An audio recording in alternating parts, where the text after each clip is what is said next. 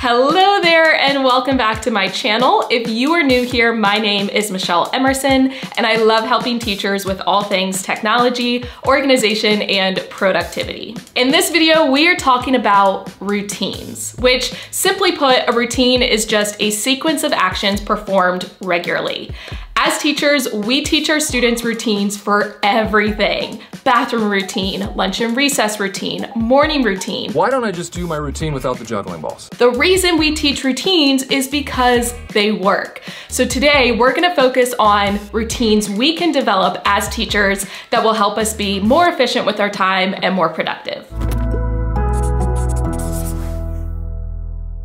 In case you are not already convinced, here are a few reasons you should be building routines. They're gonna decrease the number of decisions you have to make, which in turn is going to decrease your mental fatigue. They're gonna help you build momentum. They're gonna help you stick to new habits through repetition, and they're gonna decrease your need for willpower. I'm gonna walk you through 10 routines every teacher needs. As we discuss each one, it is helpful to do a brain dump of all of the tasks you need to complete during that time, and then turn that brain dump into a checklist. Obviously, you're not gonna refer to the checklist every single time you do the routine, but it is helpful in times of stress or when you're trying to develop a new routine. Obviously, you will need to decide where to store your checklist. You can keep it simple and just have it on paper or in your planner, but you also can go digital and keep it in the Notes app or an app like Google Keep, but it is helpful to have the items on the checklist in the order you will be completing them. Also, keep in mind, once you actually start performing the routine, you may think of additional tasks that have to get added, and you may need to adapt your routines over time as you enter into new seasons of your life. I can tell Michael's mood by which comedy routine he chooses to do. Also, if your routine is super long, keep in mind you can always delegate tasks to others, especially your students. The first routine every teacher needs is a morning routine. This is going to go from the time you wake up to either the time you leave home or the time that your students actually enter. That is up to you. Your morning routine should include tasks that get your body ready, so maybe showering, brushing your teeth, eating breakfast, but it also needs to include tasks that get your mind ready. Things like reviewing your calendar, setting your intentions for the day, maybe reading a book or meditating. If you are extending your morning routine until the time that your students come into your classroom, you would want to include some of those administrative tasks like taking attendance, maybe submitting a lunch count, or clocking in for the day. Your morning routine should also include tasks that move you toward your goals. This is super important to have early on in the day because it's going to set the tone. Let's say one of your goals is to leave school at the end of your contract hours. Maybe in the morning you're gonna create your power list, your 3 top to-dos to complete for the day. That way you stay focused. Or if you have a goal to be eating healthier or maybe drinking more water, your morning routine may include drinking a full glass of water. And last but not least, your morning routine should include tasks that make you happy. At least one, but feel free to include more than one. That might mean listening to podcasts or watching YouTube videos as you get ready, maybe reading your favorite book or drinking coffee.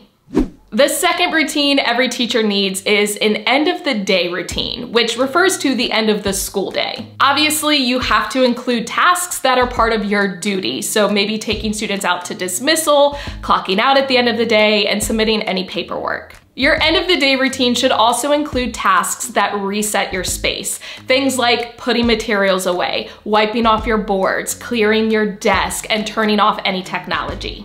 On a similar note, your end of the day routine should also include tasks that will prepare you for the next day. So things like changing the date on the board, changing the schedule. Maybe you're gonna lay out all the materials you need to teach the next day. This is going to help you walk into your classroom the next day and feel a sense of relief because you are ready to go. And just like with your morning routine, your end of the day routine should include something that makes you happy. Again, this could be watching YouTube videos as you clean up or listening to podcasts. Maybe you keep a pair of slippers, and I say this because I did this, in your classroom that you can change into at the end of the day. Just include something that brings you joy. The third routine every teacher needs is a lesson planning routine. I know that lesson planning can look so different based on the subjects you teach, the grade you teach, or the expectations from your school or district. But I've broken it into 4 very broad categories, including planning, prepping digital materials, prepping physical materials, and organizing.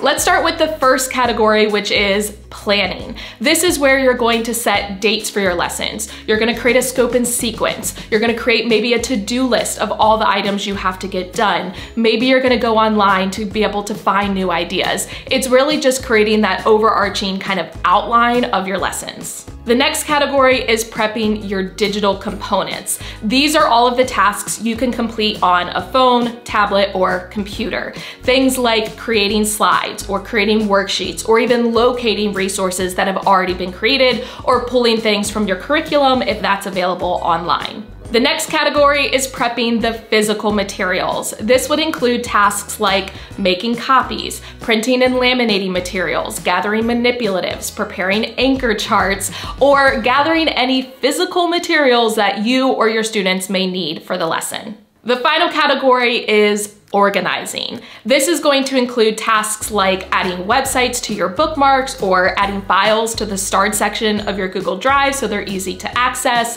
putting copies into your days of the week drawers or however you organize your papers, or maybe creating a to-do list of things you have to do the day of for that lesson. Honestly, this will probably be one of your lengthiest routines. So my suggestions are to batch as much as possible. So rather than creating slides for one lesson at a time, try to create slides for an entire week of lessons. Same thing goes for making copies. Rather than making copies every single day, try to get a week or even 2 weeks done at one time.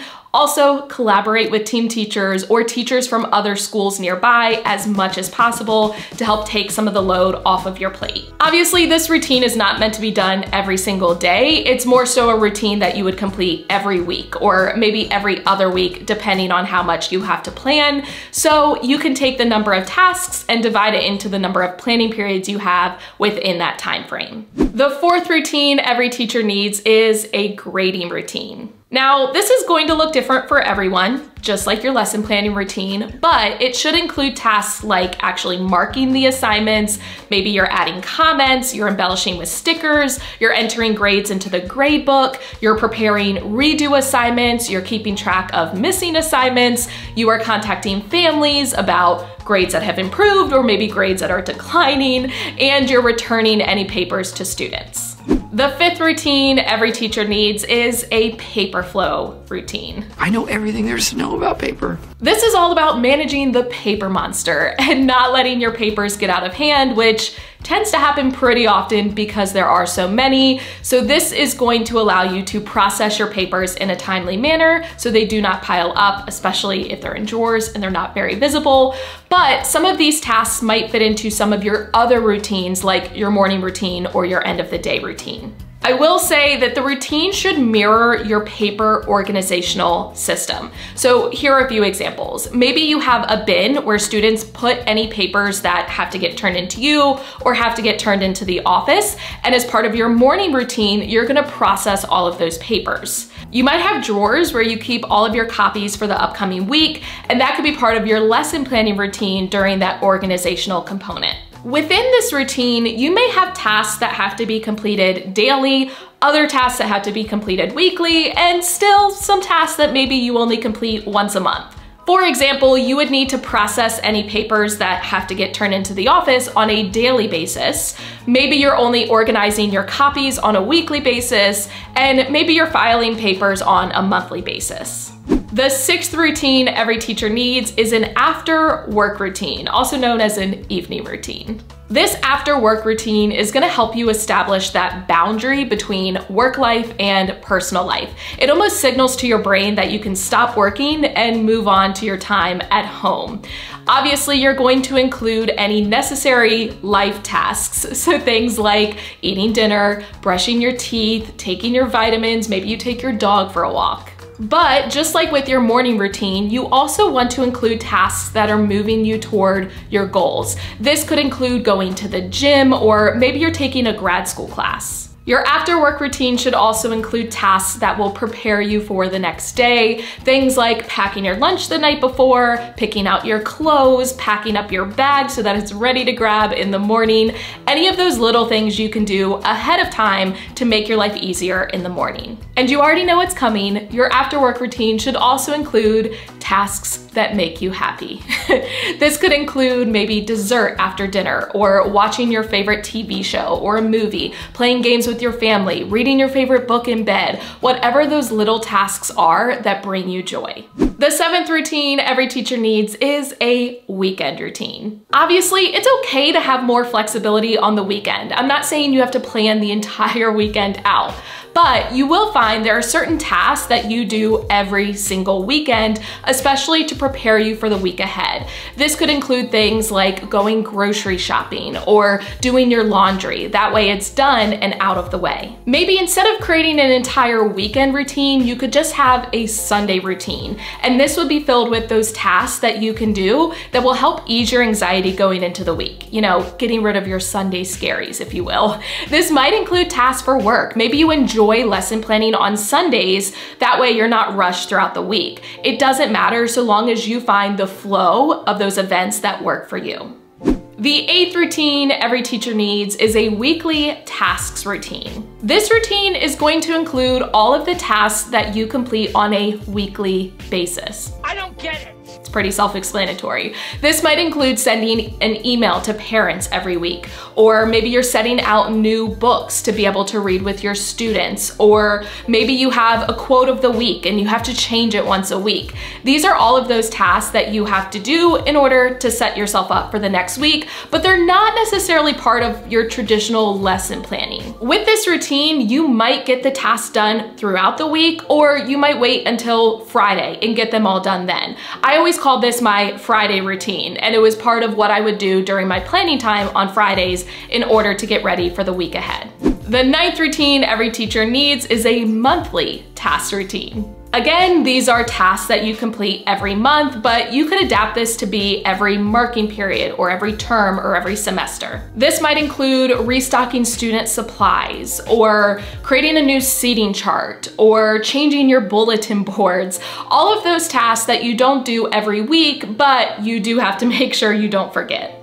The 10th and final routine every teacher needs is an organizing/cleaning routine. As I previously mentioned, this might be a routine that you complete all at once. Maybe you have one day that you dedicate to cleaning and organizing your classroom, but it may also be something that you're able to check off all of the items by the end of the month, and you can kind of do it at your own pace. This might include tasks like cleaning off your bins, or wiping down student desks, or wiping down your own bins. It might also include tasks like cleaning out student desks or cleaning out student lockers. Not that you have to do it, but you set aside time for students to do it. That is it. Those are the 10 routines I believe every teacher needs. It's not about creating more for you to do, it's about you being able to analyze what you get done during what chunks of time so that you can be more productive. If you enjoyed this video, please give it a thumbs up, hit the subscribe button and notification bell so you do not miss any future videos. As always, thank you for watching. I love you so much. Don't forget to put your positive pants on, and I will catch you